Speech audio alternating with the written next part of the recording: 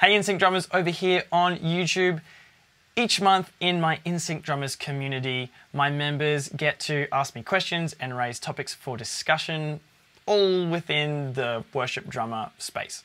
So, sometimes I'll post the full Q&A over here on YouTube like a month later, and other times I'll just take a section, one question out of that full Q&A and post it here, and that is what I am doing in this case. If you want the chance to ask me questions or raise topics for discussion, then do check out the link in the description below.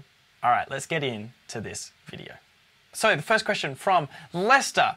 Lester, thank you for your question. Would love some advice or ways to use the crash and ride in regards to a build or swelling. Don't know if that's the right term. I find I can't make it subtle enough and it just sounds awful. And mate, welcome to the club. I think that was me too. And I know that was me too. I responded on the Patreon. I said, quick answer, use your fingers, not sticks. Why? It is kind of a joke, but it honestly has worked for me sometimes. Now, I'll quickly show you what I mean. Compared to doing this, you could just nicely roll into it with your fingers, kind of like, by the way, these are not the correct type of ones. These are more like timpani mallets, I think. But you can get like a cymbal mallet. Let me just turn my mic off.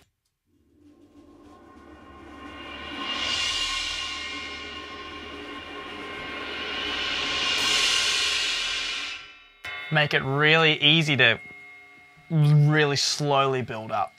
Yeah, they're awesome.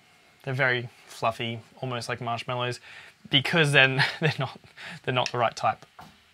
Anyway, so to do with your question, Lester, about like just ways to use the crash and ride in regards to a build or swelling, I'm just going to focus, like, yes, those terms might be interchangeable. I think build as more of a and kind of like what we do a lot of the time in our worship songs. Although this, you can just use your ride and cymbal, like they're both cymbals, and crash to build.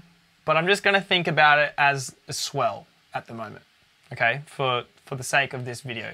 A lot of the time, it's going to depend on the situation. It's going to depend on how fast the song is and how long you've got to swell, or how quickly and how short you want to swell. But a few different kind of ways, a couple different ways, is just right, left, right, left.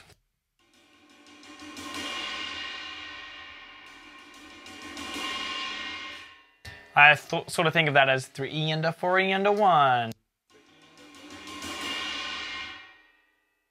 And that's just right, left, right, left, right, left. That's just singles. Or it could be both. Da, da, da, da, da, da, da, da, da. And oftentimes leading into a kick.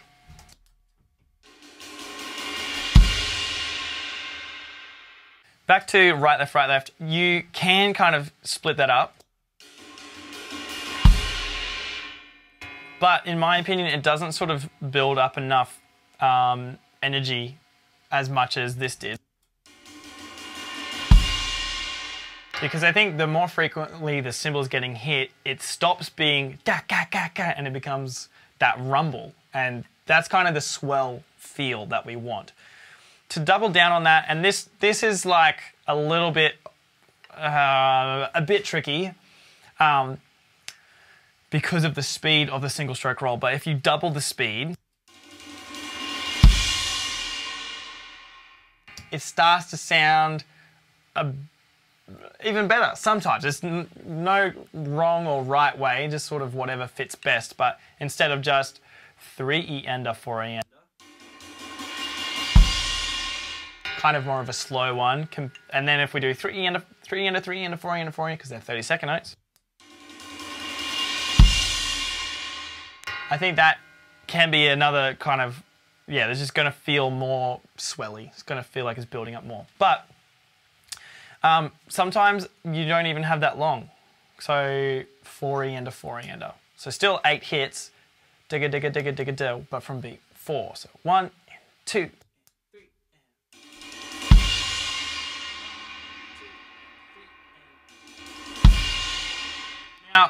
Now I want to try and relate this to where I think you might be at, because this is where I was at when I would be asking this kind of a question. To get a swell, I just thought you had to go really fast, which I kind of am, right? But I probably wasn't aware that it was a single stroke roll, and I probably just couldn't do a clean, fast single stroke roll. So the key is the single stroke roll, right, left, right, left, right, left, right, left, right, left, right, left. Just practice single stroke roll on a pad a lot when you're watching movies, when you're eating dinner. Like, that's kind of how fast it needs to be to get it to where I was just before.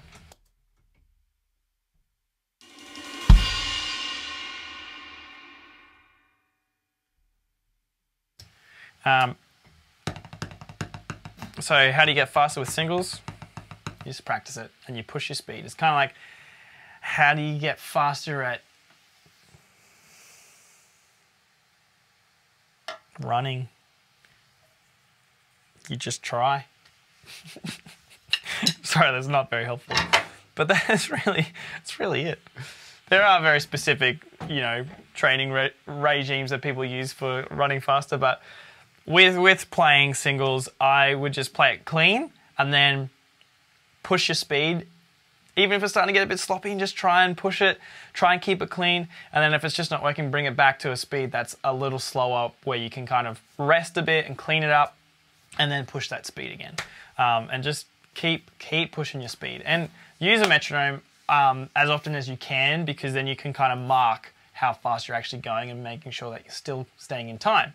Because otherwise we'll like speed up and then drop again, and we might not have noticed that we have changed our timing. Anyway, single stroke roll is very important. Guys, practice your singles. I did show the mallets, and I do often get them out if I know I'm just kind of going to be in the background swelling. That was just right, left, right, left, right, left, right, left, right, just quite fast. If I did that on the snare, turn the snare off.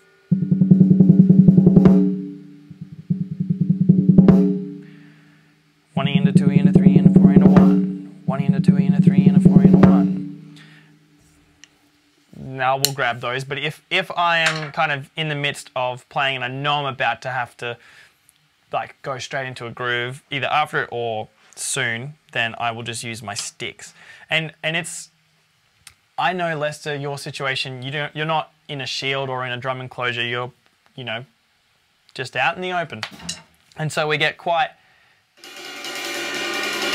self-conscious of, we don't want to be too loud, so we play soft, and then it's harder to play that fast right, left, right, left. So it is possible, you just got to practice it.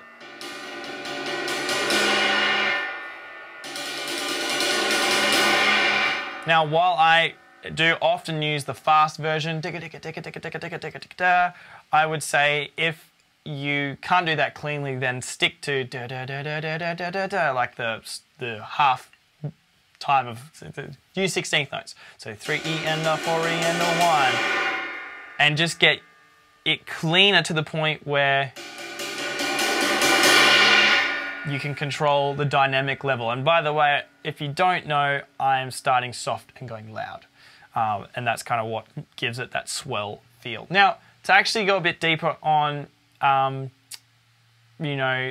cymbal swells don't mean anything unless they kind of fit into a song. I've just sort of made the tutorial for Christ Be Magnified, and there's a cymbal swell in the recording that I didn't sort of include in sort of the simplified drum part, but just have a listen to this. Be magnified. Let me put it to normal speed because that's slowed down. Here we go, normal speed. East to west, we'd hear Christ be magnified. Now that's quite subtle, and I'm going to put a bet on it that it wouldn't be a real drummer. It probably, like, at some point it was a real drummer, but it was probably just, there's a sample. You can just download samples of cymbal swells, and that's highly possibly what they put in there. I could be totally wrong. But if we were to play that, Where does it start? Where does it end? I'm gonna guess 1, 2, 3, 4, 1, from 4 to 1. And the way I would try and do it would be 4 into 4 into 1, so 8 hits. Let's just have a listen.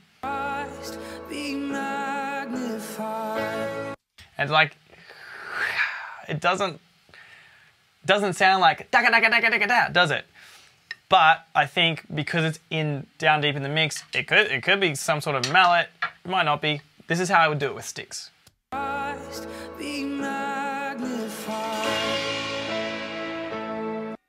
Try it again.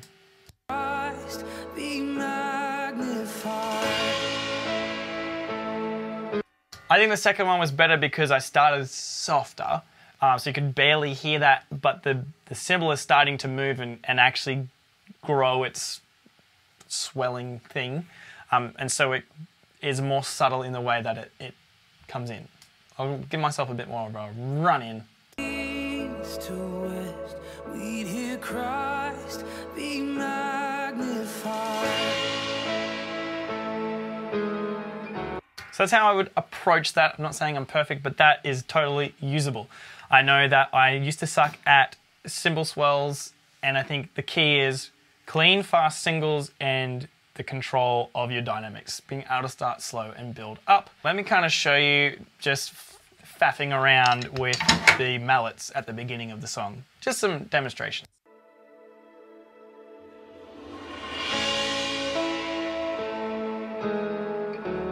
Again, it's just right, left, right, right, left, right, left. I just can't say right, left that fast. Were creation suddenly articulate with 1,000 tongues to lift one cry, then from north to...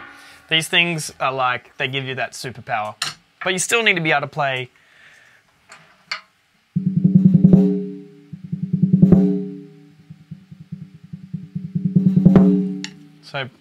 So practice that mechanic first, that pattern, the right, left, right, left, right, left, right. All right, I hope that helps you, and if not, I don't care. No, I do care, but I do hope it helps, and I hope you can grab something out of that and maybe use it.